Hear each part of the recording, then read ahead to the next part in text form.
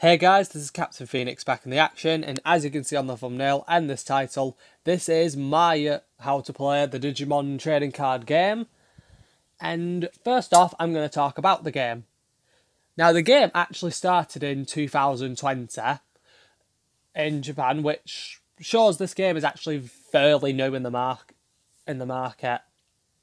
And straight away, for the past pandemic and even now, it's been going crazy basically. It's like the new Yu-Gi-Oh! And honestly, it's a lot easier to play than Yu-Gi-Oh! I've found it to be, which is quite odd. But in this, I'm going to split down the video into different sections on how to play it, and also the different types of cards, and also everything involving the effects and things required to know the game. And I'm going to start it on the next minute. So first we're going to explain each of the cards and the types of cards.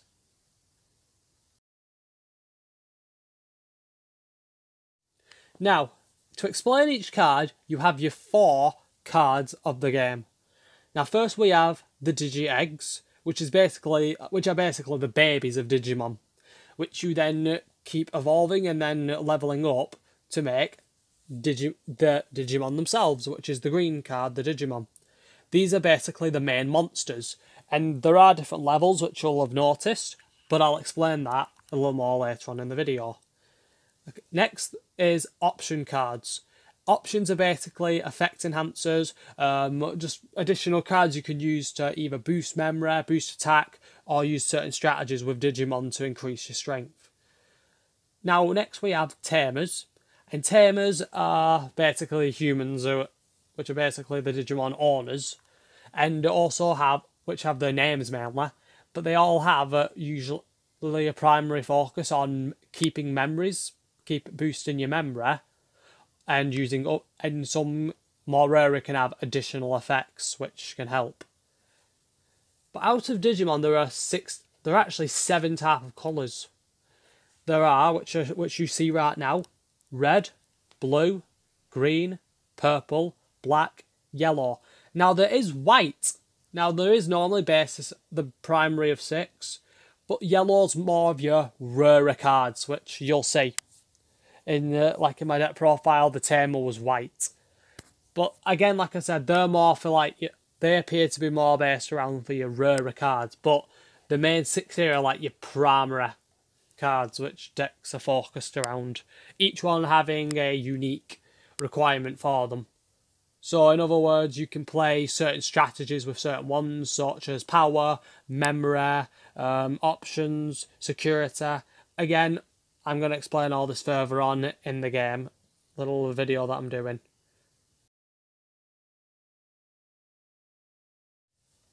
Now then, the field that you see right now is a digital one that I made on PowerPoint with my logo on it. It's a little rough draft, but you know, it was the best I could do at a quick notice.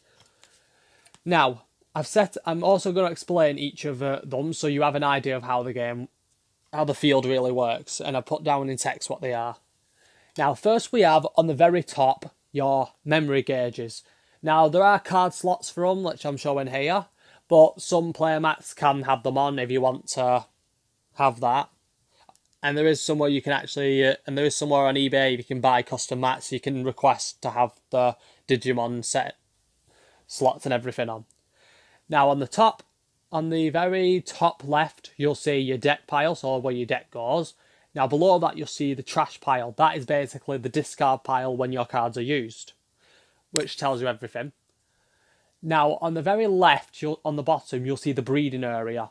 This is where your Digi-Egg deck will go, and where you'll actually start breeding your Digimon. So when you then, which again, I'm going to explain how this works quite later on in the video. So please give me some bit of time. Then on the very top of that, we have the security pile, which is where your security cards will go. Now to explain it quite simply, this is basically your life points of the game. Again, I'm going to explain this a little further when the video goes further and further into the games and how to start and how to win the game. Now first there are two things you need to do before starting the game. First off, you need the deck.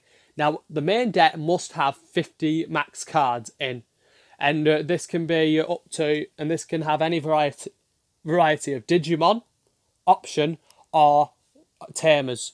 Now as for your Digi-Eggs, that is a separate deck in the breeding area with a max number of 5 cards. And to start the game off, the first thing all players must do, even after they've made the deck, is shuffle up. And then, last but not least, see who goes first. And everyone usually does the main 3, which are the best. You either do rock, paper, scissors, roll the dice, or flip a coin. I personally prefer rock, paper, scissors. But lately it's been rolling the dice for some reason.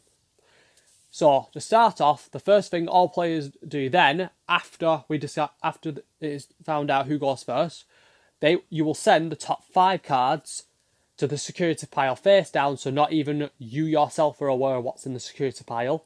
Then you will draw another 5 cards, and that will be the hand you will play with. And then, that's when the fun starts. It's actually quite a nice little way of evolving your Digimon and getting out your stronger ones straight away in your first turn.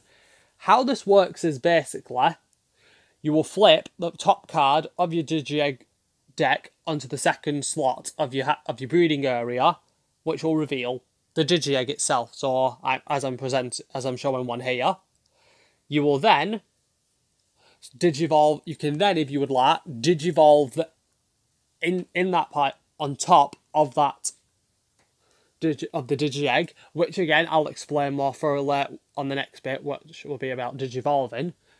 And to put it in basic terms, Digivolving is a way of getting your monsters out a lot with less cost, but you'll also gain additional effects for them, such as attack bonus, power bonuses, and more effects. Now, as mentioned, Digivolving is basically the levelling up and powering up to create higher, more powerful Digimon. So to start off with your Digi-Egg, or you could just play them immediately on the field, but you have to pay the very top price, which is on the top of the card as shown. Or you could just Digivolve, which will give you inheritance effects, which I'm going to explain on the next part. Now, let's say I have 12 memory. Now, I can keep paying the memory cost. So let's say I need a blue to summon out this blue Digimon, and it needs 3, I can summon it out. So I'm going to show the board basically what I can do. So I summon this, then I can summon this, then I can summon this, so long as I have memory to do it. Or if I go over that memory, it's fine, but it'll be my opponent's next turn.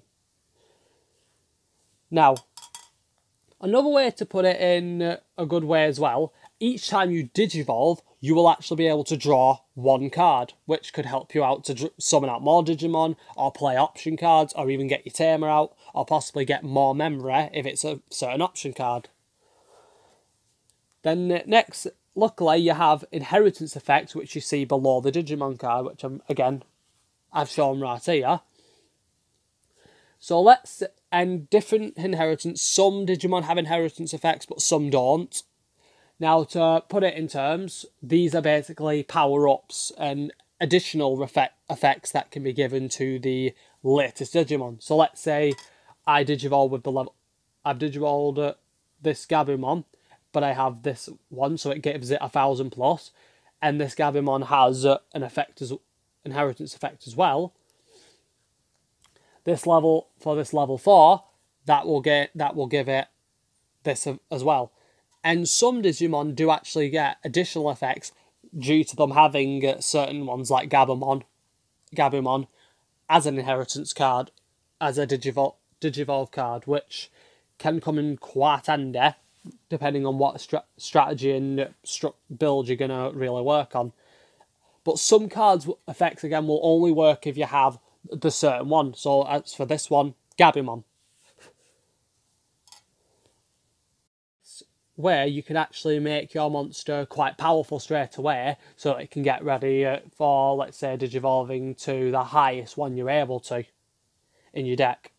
And many decks are really built on that. They're built on digivolving inheritance and powering up their monsters, which I believe is the red ones, actually. I don't really know. Again, I haven't looked at red cards that much. I've only ever known green, purple and blues. But, you know, you can have a look online and have a look at cards, and then they'll tell you what inheritance effects you can get and how you could build your deck based around those inheritance effects if that's what you want to use to build a strong deck structure. Now, memory is, to put it in terms, your power, the amount of energy that you can use to keep digivolving and playing other cards. As you see on this Digimon, these numbers represent how much memory you will have to pay in order to use this Digimon or possibly use the effects. Now, usually at first, memory doesn't cost anything straight away, and there is actually a rule that when your opponent ends their turn, so if they don't like pay a lot of Digimon points, that will then make you have a little. You actually start immediately with free memory. So let's say my opponent has four memory, but my opponent doesn't have any other cards to play. He or she will end their turn, and I will start off, and then I immediately get free memory straight away. But in other ways, let's say I was to play a Digimon, an option card that cost me 2 memory, and I had 2, and so the memory is down to 0. It is actually not the end of my turn. I could still play another card if I'd wanted, but until the memory actually goes to my opponent's side, if I keep paying, then it's still my turn until I choose to run my turn. So to put it in other terms, if I paid, let's say I had 0 memory, but then I play a Digimon that costs 2 memory, then my opponent will then have their turn, but any effects that go on, like an option card, must be played through. Then your opponent's turn starts. So let's say there was one where I get to summon out a Digimon. That effect must play first, then it's my opponent. Then the opponent will have their turn. So that's actually a good thing there to start off with.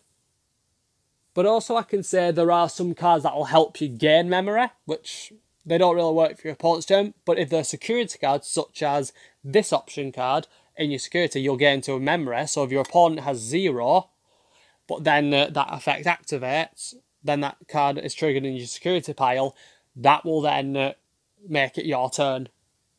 But if they do have any effects that resolve, the effects must be resolved before it's your turn. Now, suspending is actually quite a simple form of attacking, and actually indicates that you have declared an attack with this Digimon. Now, to put it in like a visible way, and ways that you'll know how to do it, if I have 2 Digimon here, which I have, and I want to use the highest one with attack to attack my opponent's to attack either my opponent's security or one of the Digimon on the field, I will place that Digimon sideways. That tells my opponent and myself that it's now suspended. So when I declare an attack, it's basically, put it in terms, the one with the highest attack against a Digimon wins. So let's say I have 8,000, my opponent has 6,000 on their Digimon. My Digimon wins the fight. Now, they don't lose any life points or anything because it's not about life points, it's about the security itself. Now, let's say I was to declare an attack on the security. If I attack again with a higher, let's say it was a Digimon, and it had a higher attack than mine, my monster will be sent to the trash pile, but so will the security, because it's a security card. The security cards have been used. And next I'm going to explain the security a little more thoroughly right after this one. But once the card's been suspended, my opponent can then attack that Digimon. So if your Digimon is not suspended, you can actually just attack your opponent's you can attack your opponent's security a lot without them protecting it. However, if they have a blocker, they can suspend the blocker, so then your opponent has to attack it. It's a good defense, and in my deck profile, you can actually see one of them.